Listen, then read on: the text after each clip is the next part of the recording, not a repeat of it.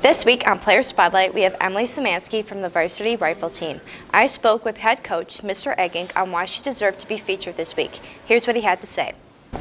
Emily is a great impact on the team. She's one of our co-captains. She's always influencing the younger athletes to do better, to continually strive to be their absolute best for each match, try to have a positive attitude, etc.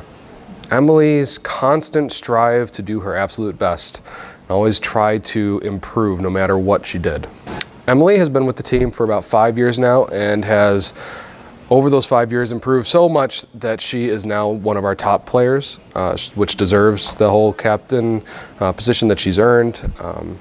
Her attitude, her willingness to do whatever it takes to help the team more so than just herself, I think that's what makes her prime candidate for this.